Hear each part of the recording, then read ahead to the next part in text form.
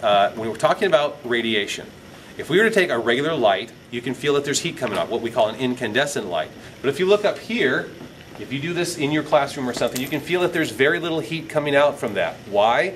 Because a fluorescent light is much more efficient, much more energy efficient, because it only puts out visible light, which is all we need in order to see. We don't need all these other wavelengths of light. An incandescent light puts out all sorts of frequencies, most of which we can't see.